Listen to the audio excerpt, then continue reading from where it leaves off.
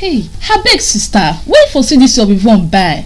We don't find this Yvonne tire, but we not see am buy. Ouch! I borrow from IK Guard, or call him Friday if you don't mind. The air attachment dealer at Lagos Street. I know the place. IK God there for number 20 Lagos Street by Ring Road side for Benin City. You be saloon owner, hairstylist, or you dey buy and sell any hair attachment. Now IK God the hair attachment dealer. Now you go see all kinds of hair attachment buy for cheap price.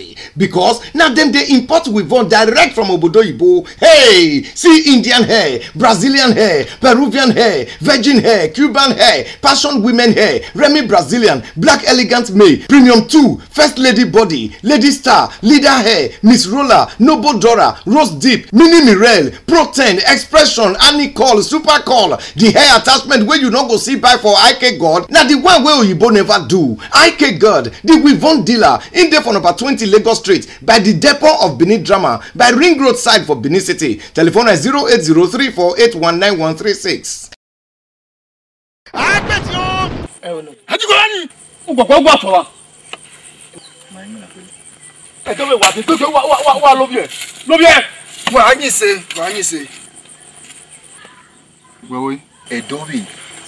Una begi meni gmawe kia yo. You don't wanna love you, na. You don't have to fire. You go. Tu ha? You look at top. Ewe mwe.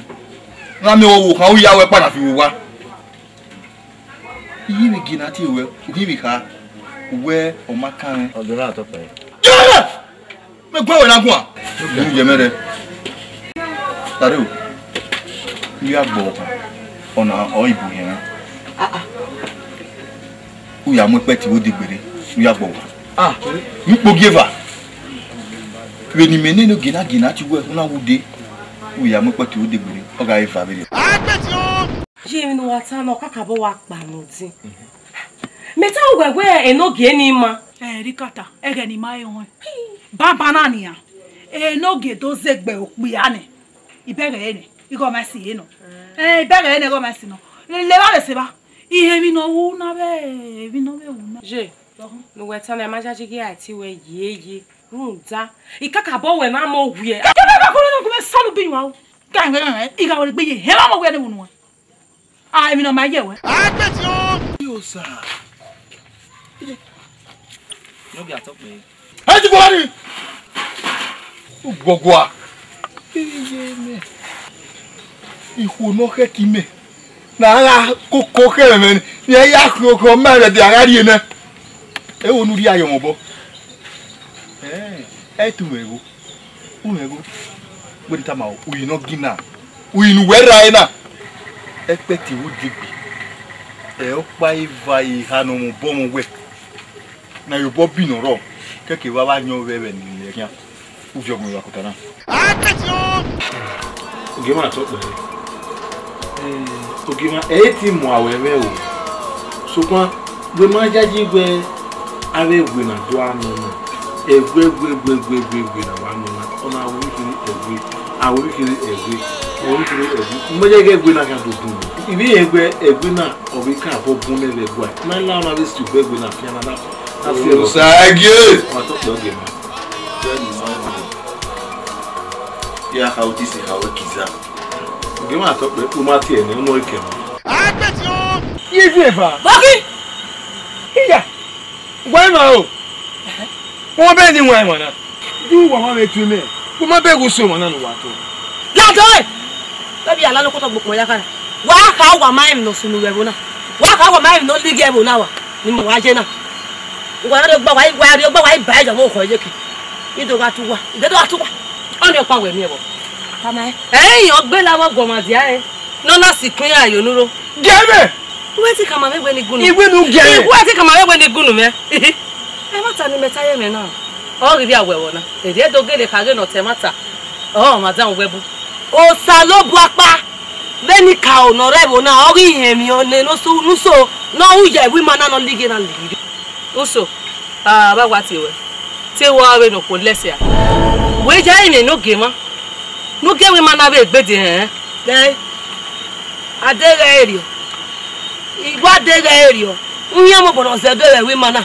ya se gba fo de noro ugbe de gbe mi uji obo wa roporopa uto ya kan me Ogima we do Owe na agi otu. we ma tu osese Obi mege adesuwa yewo yi. Adesuwa. Igbe wa ra kakabo igbe ra ore gwa no give doni. Inu gi wa gba oge yi. Wo se na ba oge. Wo ri ye ti wi gbegbe ya mere. Wo se na ba oge. O ba oge. Ewu. aye Ogima we ya wese owe ya yoto wese o tono polo ya afian nu Oni wo. we ya ji go gbe we Oni va. we ta se ro we ya ma we gi Oni ha. Wọ́n gẹ́gẹ́ akọ́rẹ́. Wọ́n ise gẹ́gẹ́ la akọ́rẹ́ ni je we wo. Wa ha mo oge ma we awo. Wa ha me nogi wa.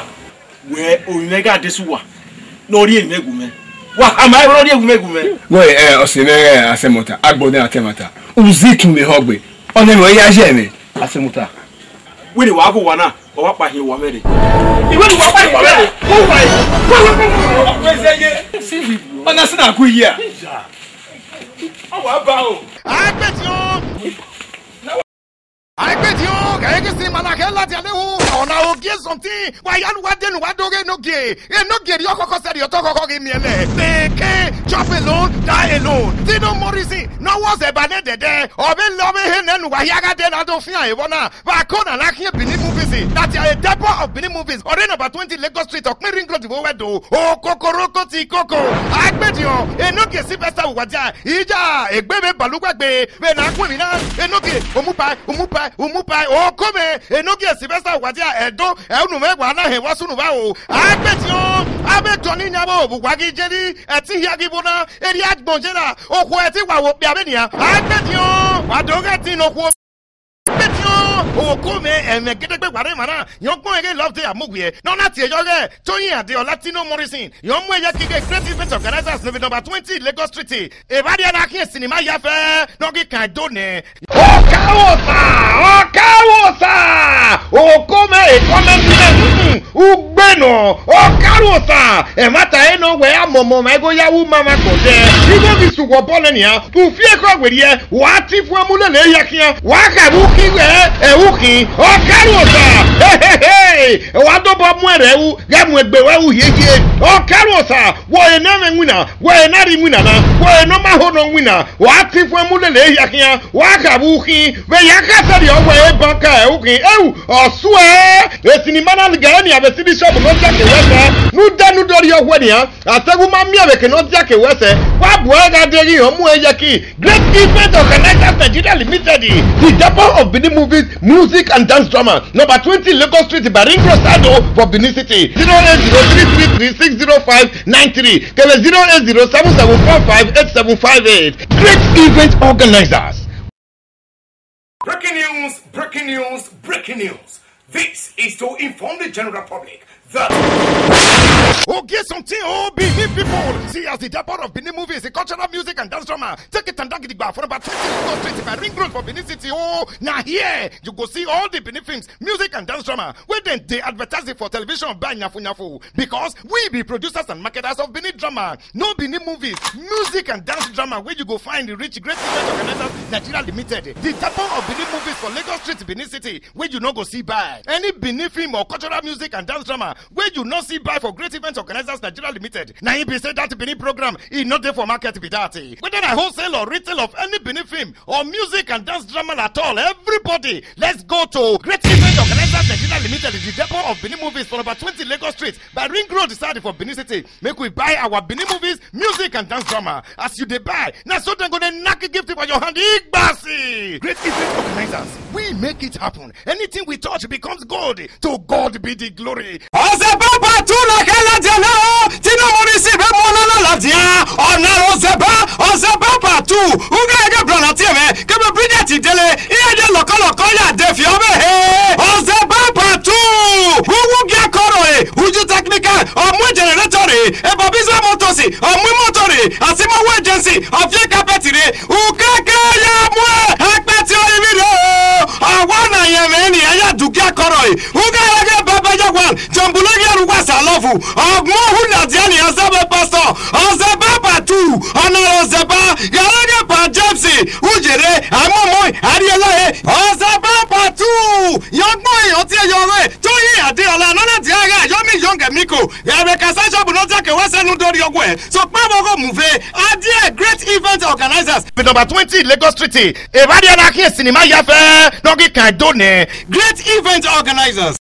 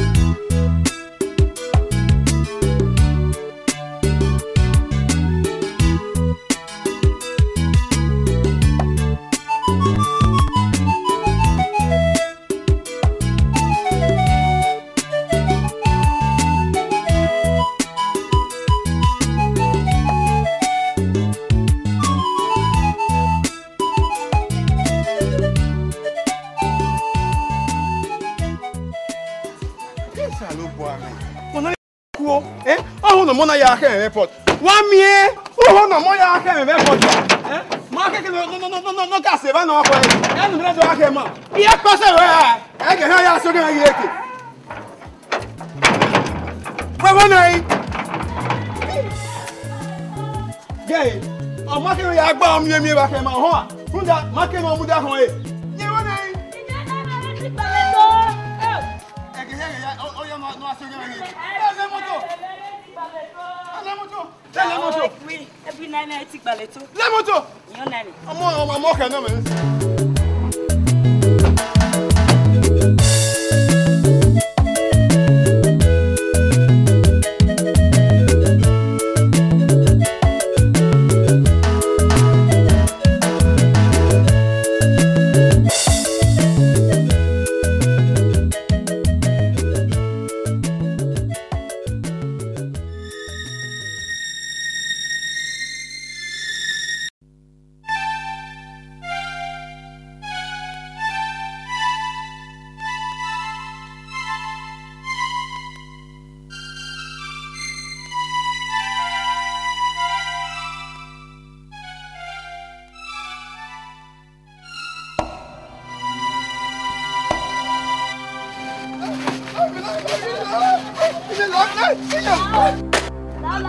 La.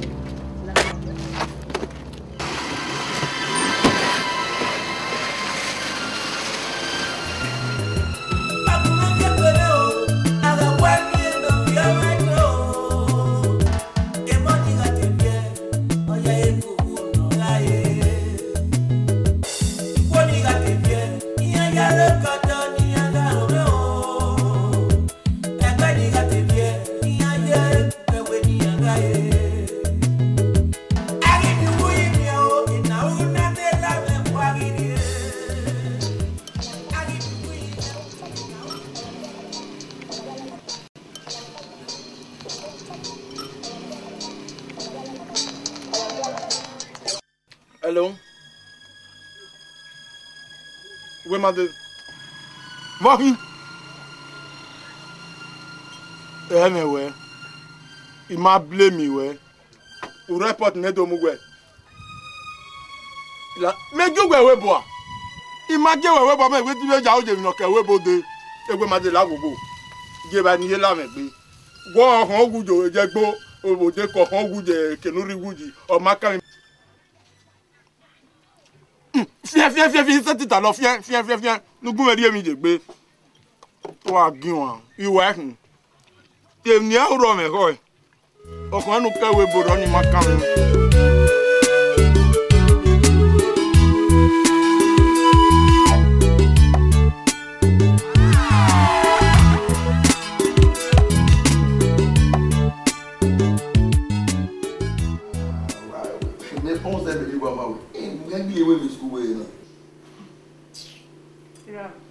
We ma oni ga ni boarding school. We ni gun yaru wa mona. Right mami. Ipa. Ile bo ta ngwe. Ile o ka ni. Ni Oh, you need to understand me.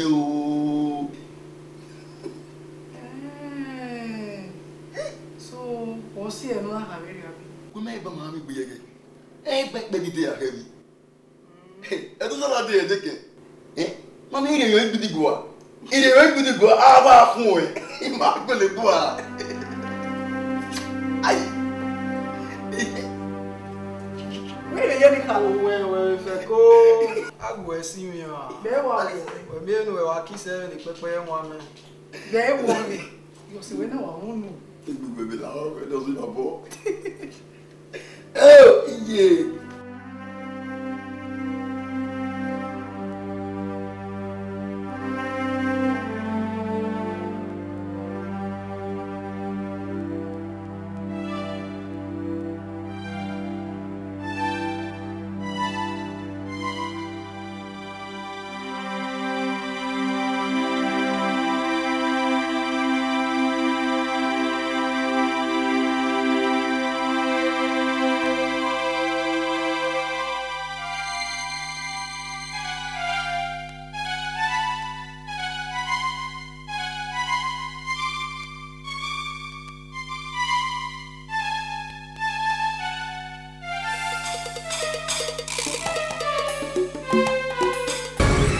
What? Anna, who is this? No, yes, sit down. Sit down.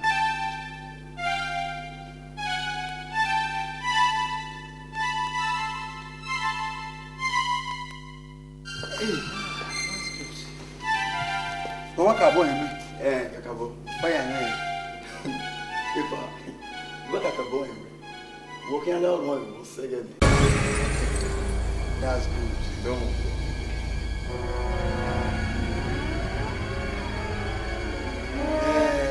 Nika Kabo give me my I am a retired Major General IUDB. Do you understand that?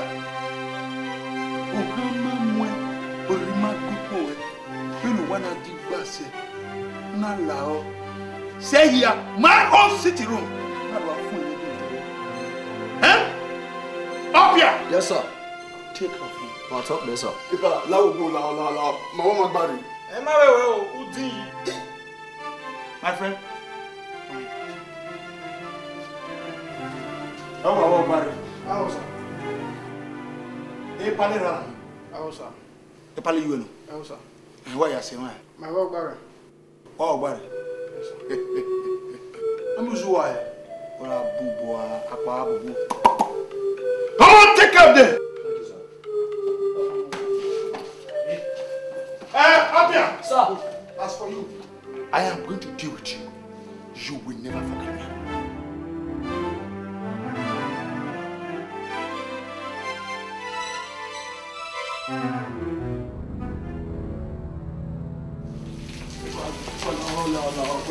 Mama, we broke ma.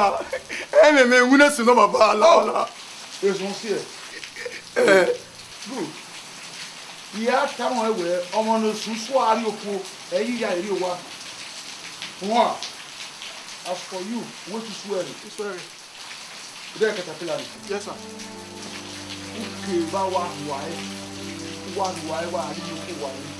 don't want me to take one. One. Yes, sir. We are right. Move. As for you, Ekia will not follow him.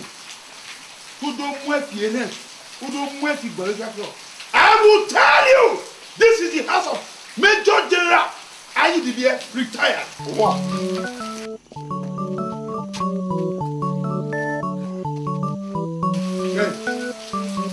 Up here. Sir. By 100 lashes. Thank you, sir. Make sure no mistake. Okay.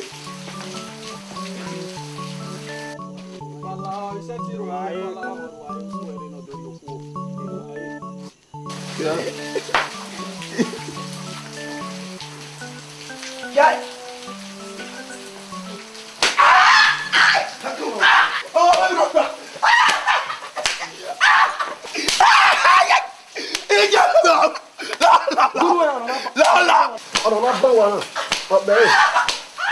no bebe.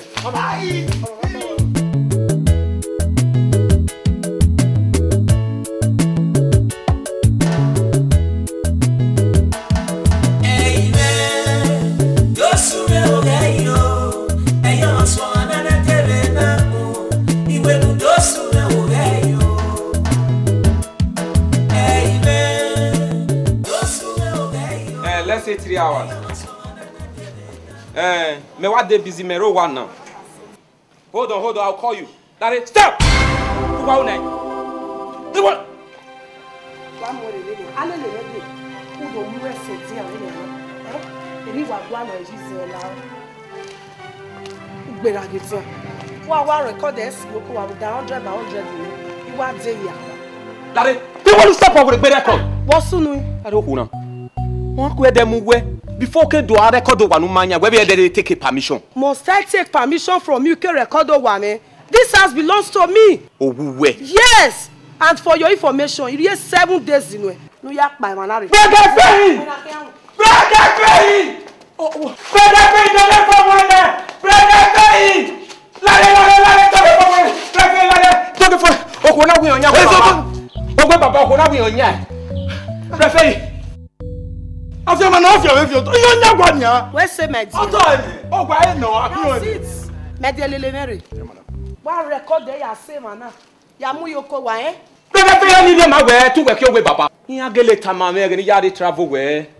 E gambo ofi. So, who work your way baba ya fi gambo.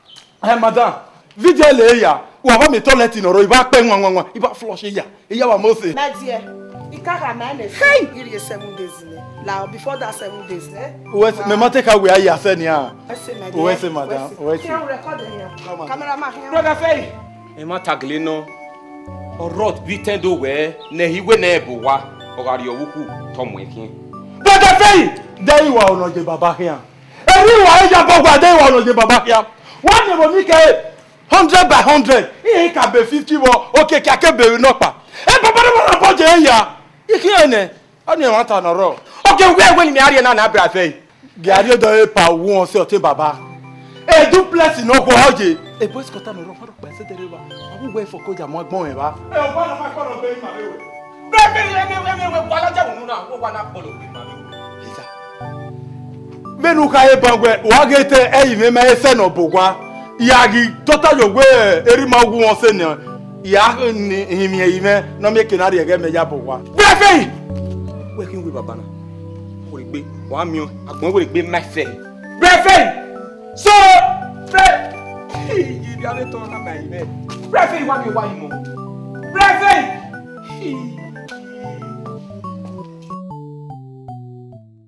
Look, my friend.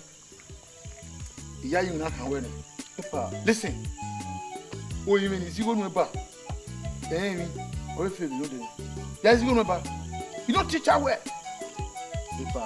Hey, teach you well. So come on, well, you ugly. Oh, when I met me on up your VPC or the music or one little music now. Well, I am sitting me. Yeah, go one we are having. Oh, I give me a few well on that. We petty well. What's the man going to carry? If a mammy will wa, I knew where you are in another way. Then see me tomorrow. If I salary.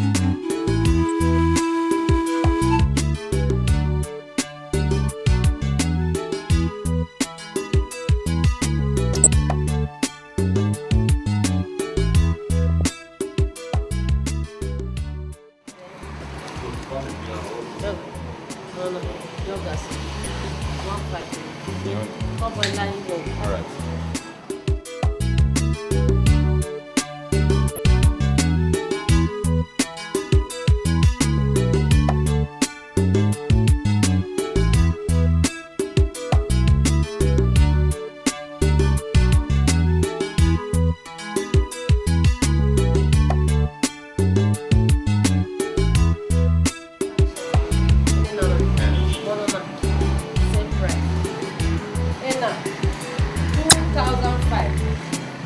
Then I 3,000. Very good.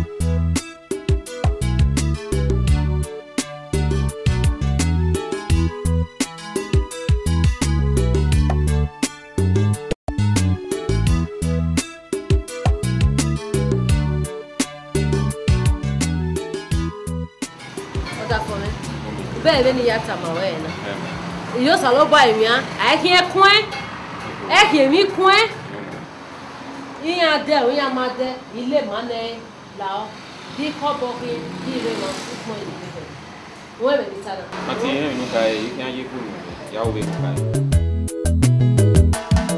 ei me do sure o gayo e yo so na na tebe na o iwe nu do sure o gayo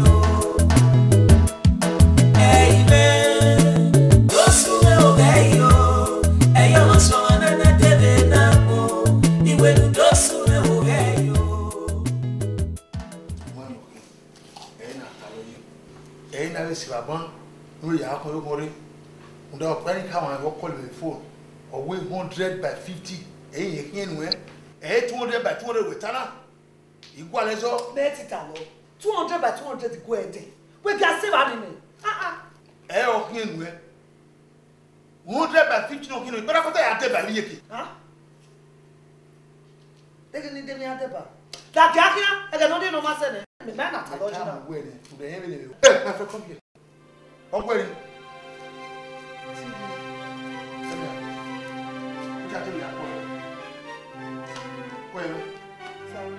Uti atebe ya kpona na. Guys, wo mo we no. Mo pepe, mo jewe. La won gba gari kini, gari kinari. Iko yeme. Ko gbe wa ya sota. E music e wa ya pe, mo ya pe music wa le. No wonder. That is exactly what the teacher told me the other way. Who may or ye better than you teach you who are you how I music. How may I see one? Look at you. Look at you. You are very easy. There you inside. We are dropping it right now. Daddy, they tell me that I told him how I need. I'm walking here, I'm going to let you feel it. It's your mind, you only a bit of one. I might have it, man. Look at you. Just look at you. Where are you get what? Where are you? Look, as from today, you will not play computer. You will not play games. You will not even watch films. We will play music. We will do it. And your mobile phone, you have dropped it. Where would you get to? Just look at you. Look at you. Now,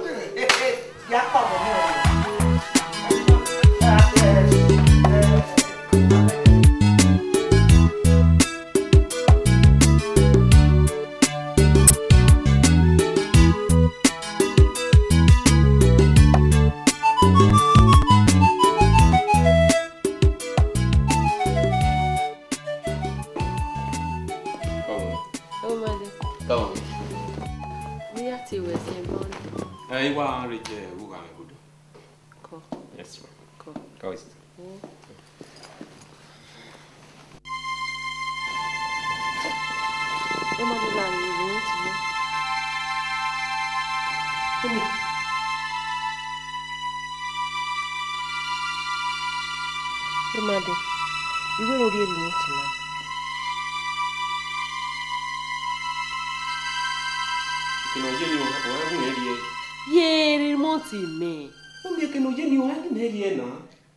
Okay.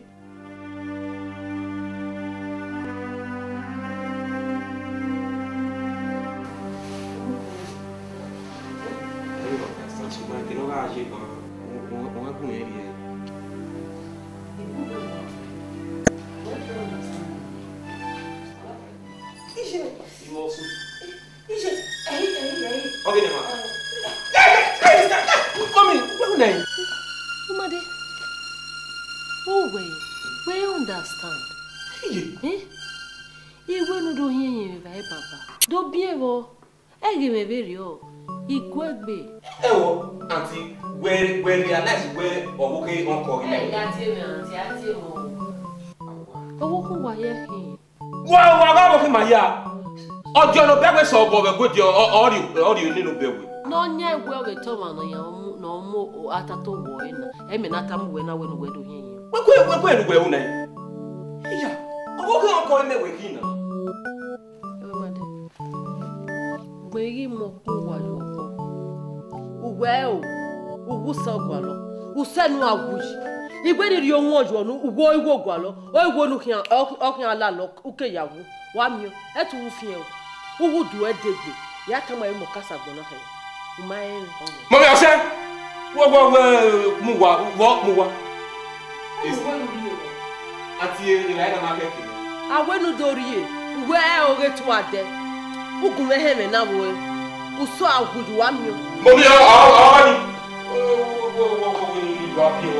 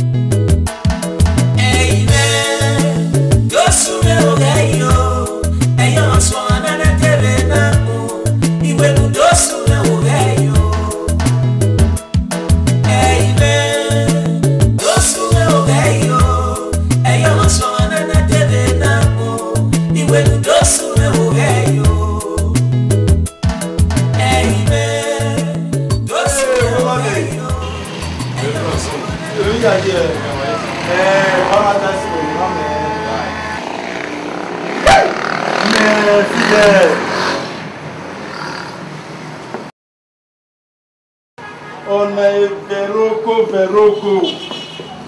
Mega man na for 2 weeks. Oh boy, Rami. Ole we maga ko. Be maga okay mo na wa. Me ngiri ma.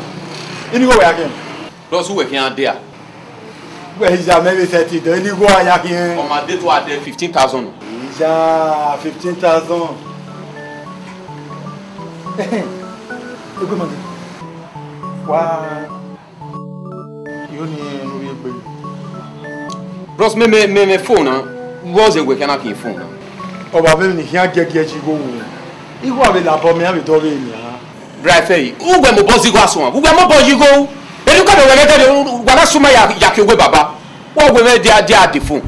O gbe mate. O ba se ni o le nu gbe ja ku me bo re yo. U gbe ta nege ya. La wala jama bo ke o ko to do ba we mo. Gbe ma le mo se na ni no gbe me gbe mate. O gbe me kia. Gbe mate. Lare advice ni wa menu no. Why ko ladian e madam ke do ba we mo. Ladian o ta na need to thank you from you. Gbe ga go amu gbe. E ye take ni re no ati owa nu ku mi ati owa. Oma o egbi ana.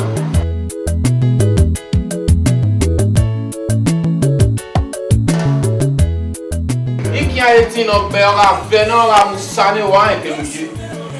Wow, yeah. Do different. That's all loud.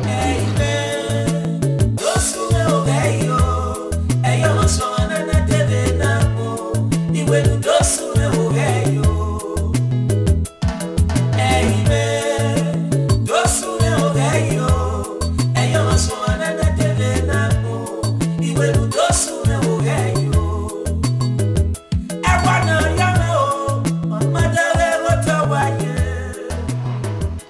Brown bullet! Brown bullet! Sir! Lari. Adazomo. Sobo. Bobo yo! Benu wa ge. Eyo wa be. Benu ge yo de. Go quick. E ma kan li yan e. Yo nu ri Amadi. Uti ebe. Omo. Sona. Alao. I think we do. If I were my trust me. And that's all okay. No, if I Very my tie. Ge wa give you say. Venu tie. Eri o kan ase. Di ma awe be no keke. Awe benu de mo ko. Awawa. La ho gbogbo. Very tie. Oya mu egbe. Asona. E onu wa gbeku ayo. Epa awe be mu gie. Ọma. Domo edeni ya ma mi. Ọma, why do you? Yes, sir. Asona onu wa you. Okay, sir. Ubu se na te.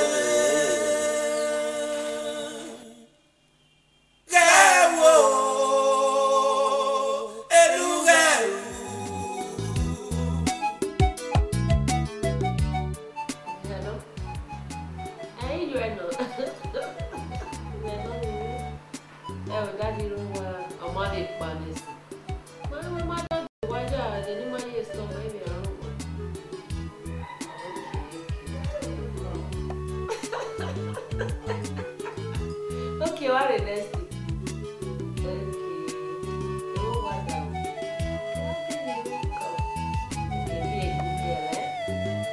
Bye.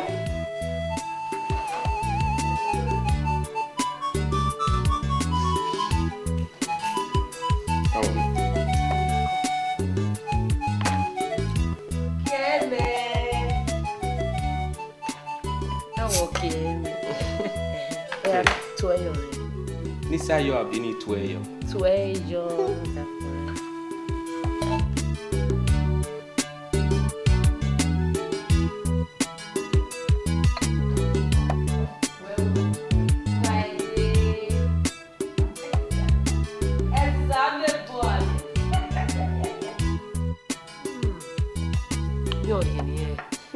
Ana wo tueyo na wari ni e me.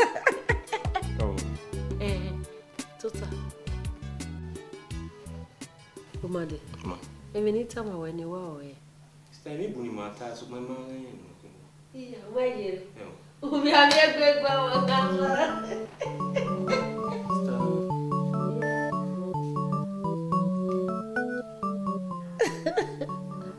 Okay.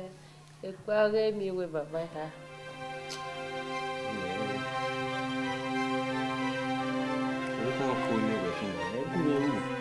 Cuello. Omi egume o. O se me ko. Omi wo me we o bu kon ti me no jiun. Ona ri dun e bibu. Mi pa ya. We mata. O ke ya. Ebi oni opa eno lele ki an brugbe. Wa do wo wi sa wo wo menze no kugbo yogori. Ah. Iya igbono na ya ga do wo wa. Emi na ka mo wi e no diun. Nyama miekwe geu ebona gbe ege no ido ya we ina kokobo no kase oye luvumbo harakwa we ayonika mumi ma ho ni gbe re do sunu la re wo kana omo mo hin e ga gun averio o to no wi yen yedo iyan no gbupo omo esedo we se ni ya ni me me we fie ko we re na wa yin re mi obe ya wa we so ma ono na wa iwe itawon awa o isetin mami o yo ni pe jeje wa bo mero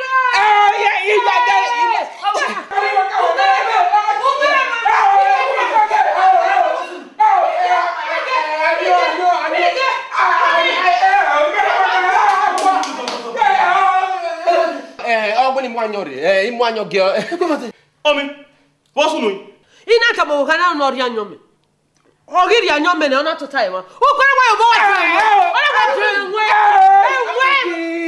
chief. Ebi we baba kan agbo o kana jaja edokwe na aku ona anyoge. Ima ni tamawe. Iwazi egbe ba ni tamawe. Wa mi ofi enwe he bobola. Gule. Afei, mi no biwe. We ma de. Yenu mana wo bi okana mi awe ni. Epa. Ibe ya iwu wako. Epa. Brother, Epa iga adam. West, afia ki gbiri de ogbo wa mi. Enwe me. Enwe ti bi ro wa yaku. Owo kan ri e baba. Owo bi wo gbe. Wa ro ma yaku a o.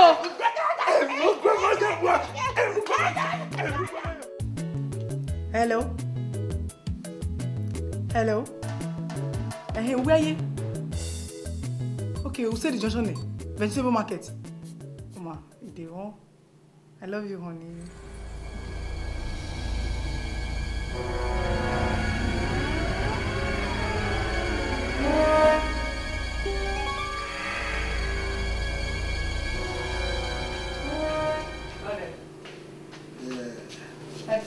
He has a lecture.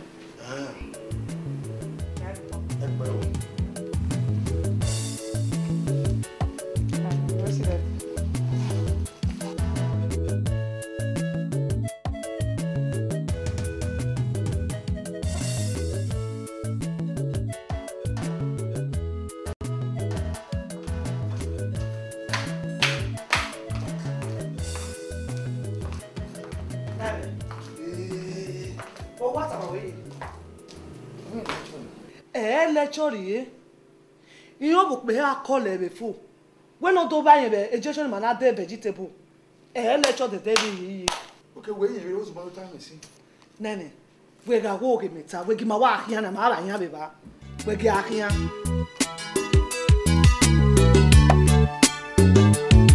Driver.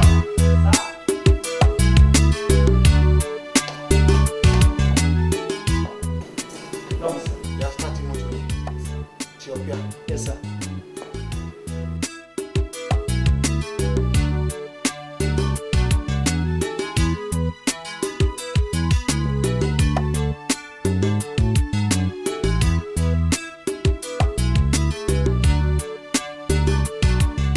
It's not possible. Yeah, if I find out, I'm going to slaughter that boy. Well, I'm going to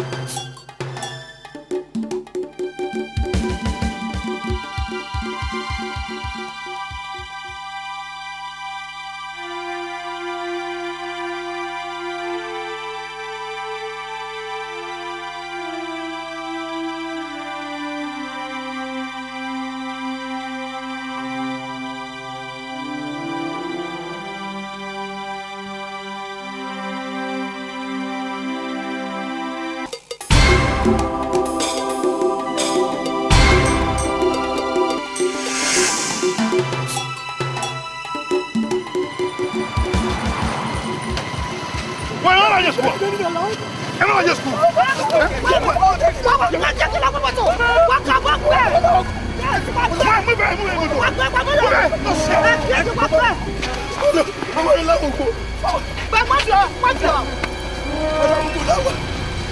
Why am I? Am I not school? Why am I not school? What? Finish. Where?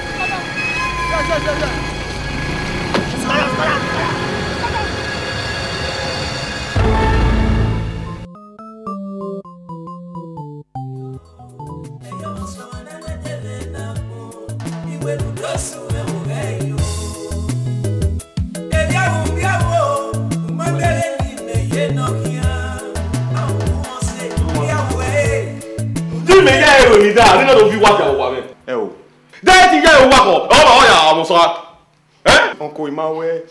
Hey, you better go. So, I say, Umyo. So, what are you here, Mosaya? Eh? If you don't tell me that, can the name not back? If you have a don't know nothing when I so. Make a woman. Imao, Nuga. Hey, Ubega Minusia Guefi.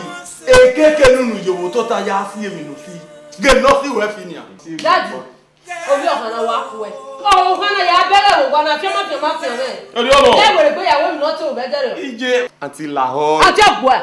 Where are the people who got one? Double sir. Abadi. What bed? What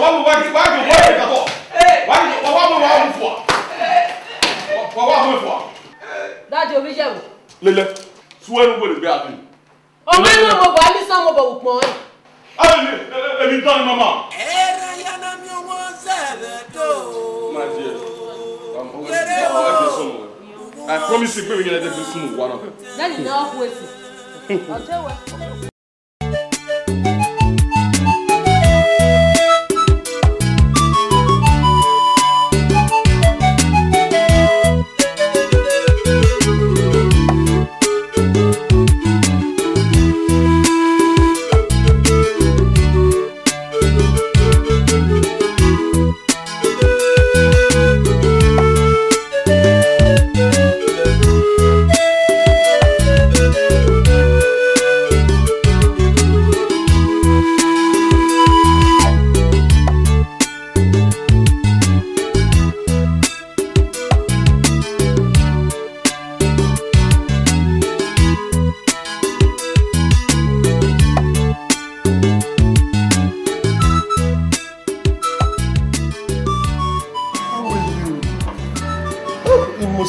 Can I have a seat with you? We want to talk away, my dear. Oh, yeah, no. Mama, I want body, ma. I just want to be closer to you. You understand? Please. Eh? At least we man walk power to time. Seeing a beautiful girl like this, I want to walk power to time, you know. Come, my dear. Oh, black beauty. You are so beautiful. Smile, baby. I like you. At least I'm honorable. Anything you go you have a briefcase in the Ma, yes. Ma, please. What did you care for? Then you my dear. Even as I'm okay. You must say, eh? Then you go worry anything you go you ma. Oh baby, everyone here I'm feeling you. Understand? Thank you very much. Love you so much. Sweet baby. What you are name Gualoni Ariano? Manya, I feel married. Wait us.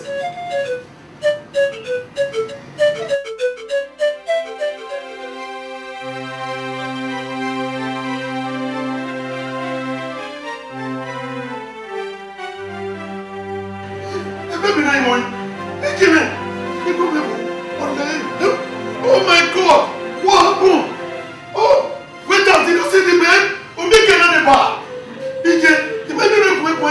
Oh my God! 1 million! 1 million naira! 1 million!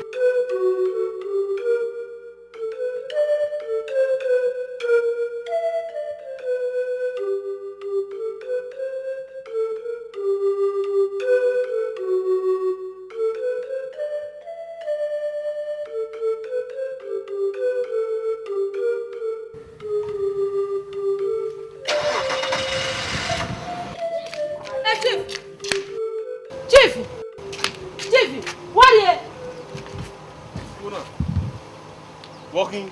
He only me. Yeah. I fun pa my way here. I be lo pa my way here ni dagbe. Ni ma ewe na vi ogwa pa to we mu je ke da me. Igbe ni se je ko ni be beled. Ni je le si dia we attract wo. Wo le tan le bo to pa. Do we ni we ta me who ta ma we de kegbe. We da ko yin. Iga mo igbe ni me kekere bi. E ga no wa gbo to yo mo we. O me we. Igbe me we. Ni ni ta. O wa ruki ha ni a igwa abi e be rio. E je agbo wa be pa. Oku igo kian. Oku na. De nu we ni wo ni ma unu yin.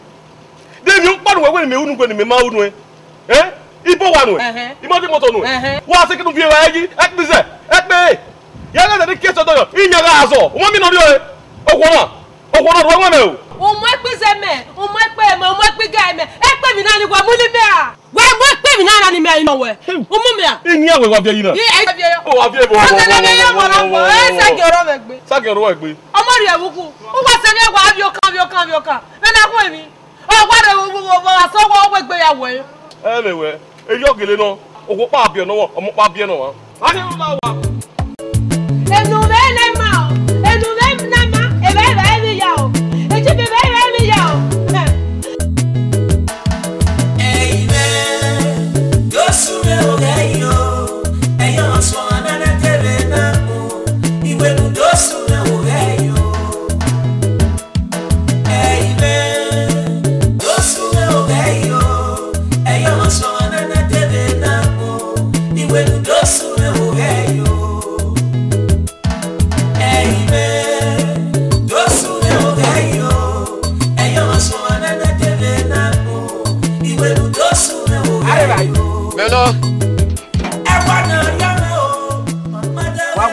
Officer, la me driver wanted my na do apply. We go fi moto.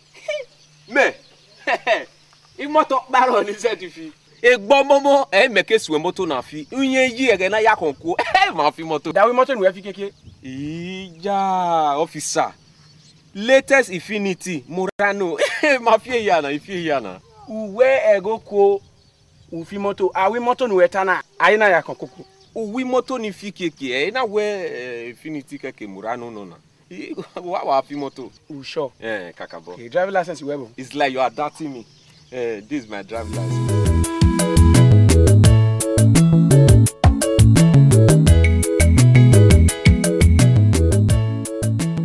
What you anymore we my day. Sukman, I was even a do at him or ye gbe for you day. Me at you ye gbenya we akonye. Kakabo. O ye gbe. Ejo. Lele me no get am yawa. We say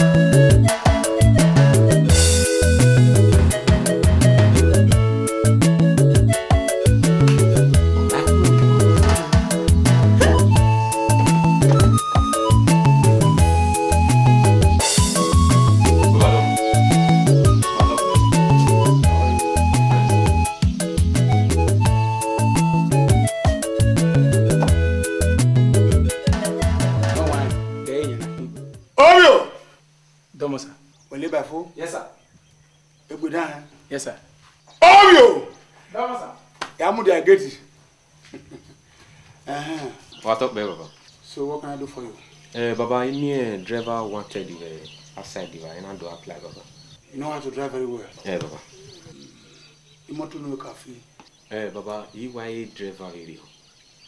Zeri nere ramutono do ramutono, you gonna take a driving profession. Come on. You know how to drive very well. Kakabo, Baba. What go after? At you. Baba moe, a woman day. So my homana tiene or ye ben of winning day. Hey, we my day can go get in hours where you. You want over. When I am more, you're going to need by you, I was saying, what we win in your tiene. Uka kwa ngado kwa ngado doa. Na ndo ati o igbe fu inde. Awa. Inwonye. Ina yo anwe kaka fo ni kinya. Ai gane. O mo ye gbe no fo ni de. Mo ipapira. Mo bogbato. Obole akara sun. Adi geni we. Adu adia o pe yin ya fe won kaka no. Mati we wan. Awa baba. Well, we wa ye me zebe nu ya presenting boy. We see aba. Ara dan won du gwafi. Ya we no drive we no kere school. Yeah. And then for a start, I had 10,000 naira. Then we had 2,000 naira for transport. Is that okay by you? Baba, we see. We see, Baba. Daddy, I promise I will not disappoint you. Baba, we see. We see, Baba. No. You will hear from me. Yeah, Baba. We see. Ayegbe! Hey, John! Baba, I say. No, Baba.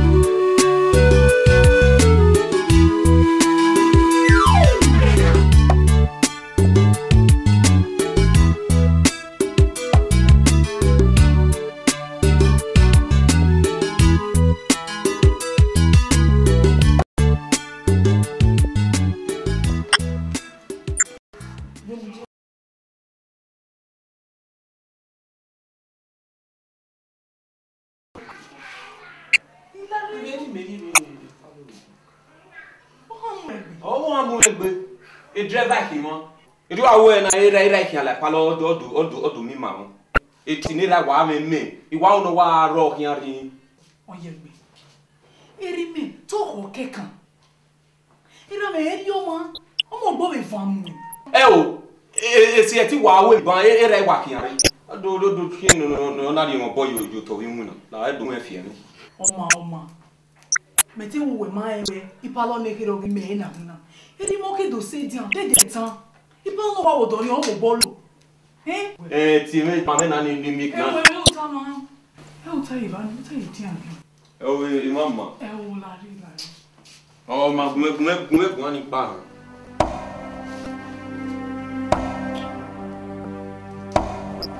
Il y a tant d'animés qui n'ont pas miracle maman. Oh, j'ai et nous jamais tiré. O te mo takpa ni ya no we. No ta ko taro barba. Ya ri wane yo. Jali ana utana umo. O ihe amu. Wanu ta ko taro barba. Ya ri wane yo e. Debi no si ene na mo boti o ye pe no fo ni de.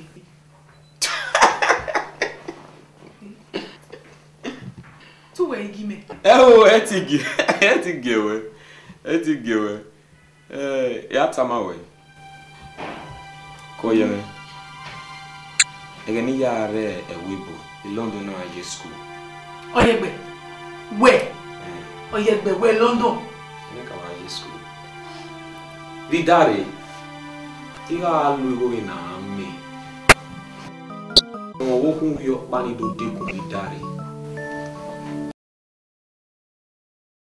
No de igual, no sei você. E manta. Ina zo si. Sukma osire no wa kabo wa avion so wa. Ota mane we, ihe anseti. Zebe we no ya fi papa we. No.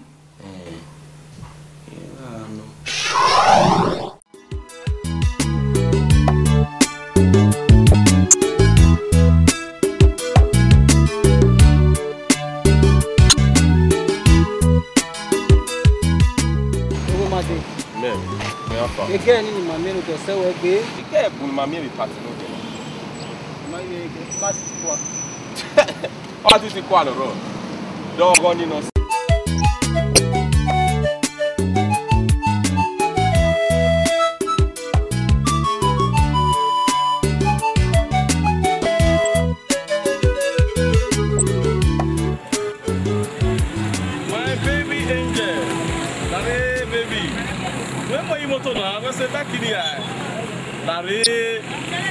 Larry, my baby, I will make you comfortable. La fière.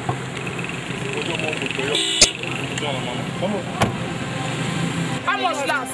I beg, wait last, wait, I beg.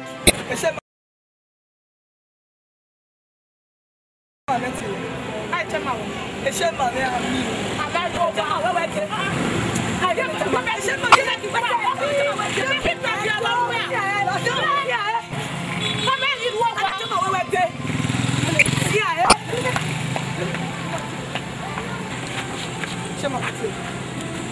I won't wait. Papa soon. Come on, Lama. Make me a give away. You want to know my son, my son. My pastor, no get away.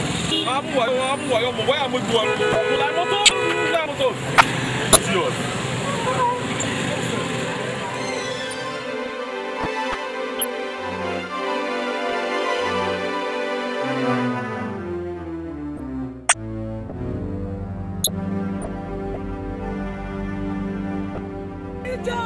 Mo soñé me pao, amo papuro, y no, y amo soñé me pao, y no, y no me,